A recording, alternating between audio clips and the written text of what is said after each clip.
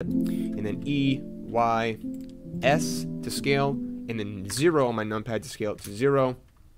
And I will also go ahead and make sure this little button right here is on so that the vertices will combine together, because I don't want there to be 2 vertices right there. So we'll go ahead and hit G and then make sure this lock is on and make sure the lock is set to vertex. So now we can lock onto vertices. So now when we do that, we can hit G to move it around and then just right click and left click, sorry. And now both of our vertices are the same vertice.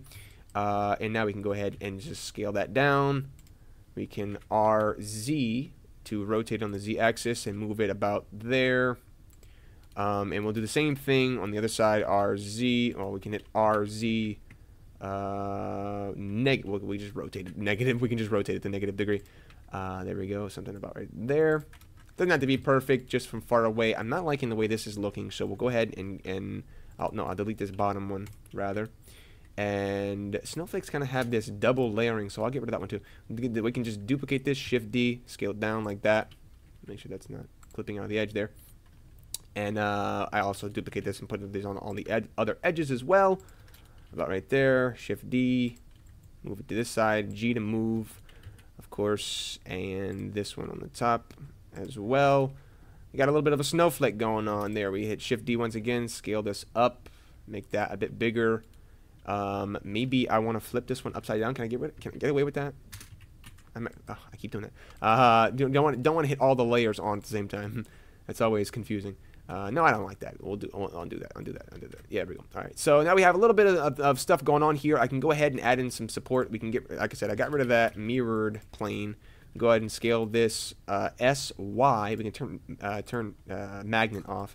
SY, SX to scale on the X axis. And then RZ. So now we have a straight line going all the way through our snowflake here. I want to make sure that this only goes about right there. So now we have a connection between all of those points there. And now we can just go ahead and rotate this and duplicate it all the way across, so we have support for all of these all these edges here. Alright, so I've decided that I want to actually, with this inner loop here, the second one, I want to go ahead and hit tab to go in edit mode and loop cut every single one of these edges here, right? And give this a bit more of a design. We can go ahead and select each one of those edges that we just loop cutted, and we hit S to scale that down like that. Now it's looking much more like a snowflake. We can go ahead and scale that up with S, and we'll do the same thing with this this outermost ring here. We'll go ahead and loop cut each one of these, and I want to loop cut this one 3 times. So we'll scroll twice to get 3 cuts there. The same thing on each side here.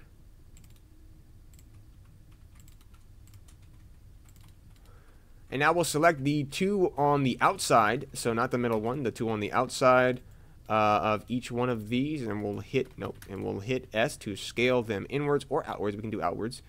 I kind of like outwards, to be honest with you. We can do both variations, to be honest with you. So I'll go ahead and we'll do that one, and then we'll just hit B to box select all this, hit Shift D, move it over, and then we can just grab those vertices and then pull them out and then scale this down a bit. Yeah, I like both of them, so we'll do that. And for the second version, I'll also get rid of these little sharp pieces here, or maybe we can just rotate them. Yeah, we'll rotate them like that. Oh, that's nice. Yeah, I like that. Okay, maybe you know what? I'll do that with this one too as well, because I think it looks a bit too sharp, like a shuriken right now. So, yeah, I like that. All right, that looks pretty sweet. All right, so those are our 2 snowflakes. We can do more variations, of course. But I'm not going to do that many for today's tutorial. You can do as many as your heart is content. Just make sure you have all of these different, I'm going to do the same thing with this inner one right here. Just make sure you have the snowflake mesh before you start making them the actual particles, because you can go ahead and look up some pictures of snowflakes, which sounds kind of silly. Look up pictures of snowflakes, but you can definitely go ahead and do that to get them as accurate as possible. I want to make sure none of these edges are peeking through our actual snowflake, so make sure those are all there. And we'll go ahead and we'll scale them. This kind of looks like a pentagram now, which is not what I was going for. So can we something like that instead? Yeah, that looks much better. Okay, so now we can go ahead and hit B to box select this, and then we'll hit join, and then we do the same thing with this one over here, B to select everything, and then join. So now we have two different snowflakes here. Go ahead and we will move these to the center. There we go. I'll call this one Snowflake 1. Such a special name. And then I'll call this one, you guessed it, Snowflake 2. Oh yes. I knew you didn't even see that coming. I know you didn't. But we're gonna go back to the first layer here. Select our plane. I hit 5 to go back out of orthographic mode. And we'll select our plane, and then we will go ahead and change the object. Actually, we need to do something. We need to select both of these. Hold down Shift, and then hit go to create. No, not create.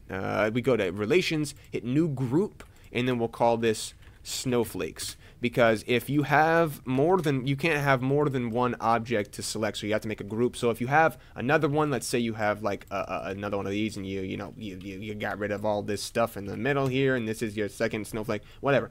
No matter how many snowflakes you need, you need a group.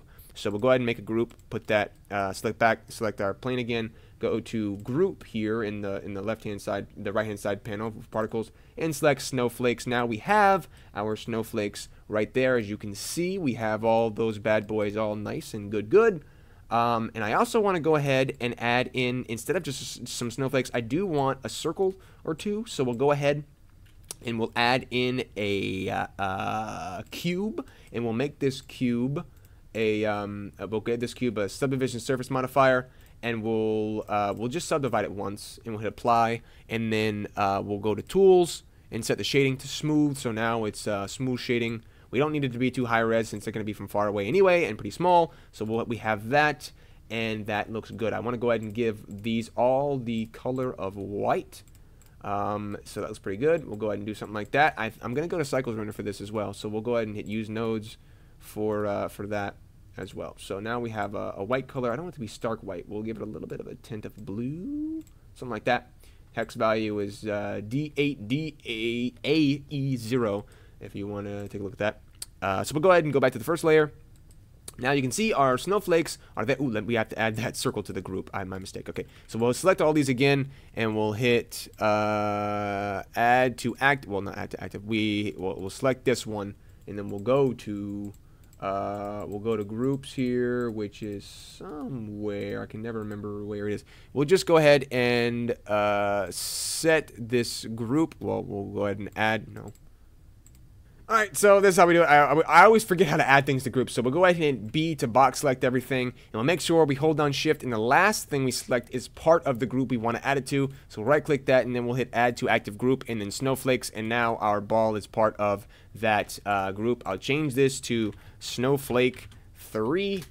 And now we can go back to our scene, and now we have the balls with the snowflakes. So that's nice. Those are much too big, so we'll scale this down with S to scale, of course, and then that looks pretty good to me. So we'll go ahead and rotate these by hitting rotation and global. I'm gonna go ahead and do that. And I want to also use the scale feature to scale these down and make sure random size is turned almost all the way up.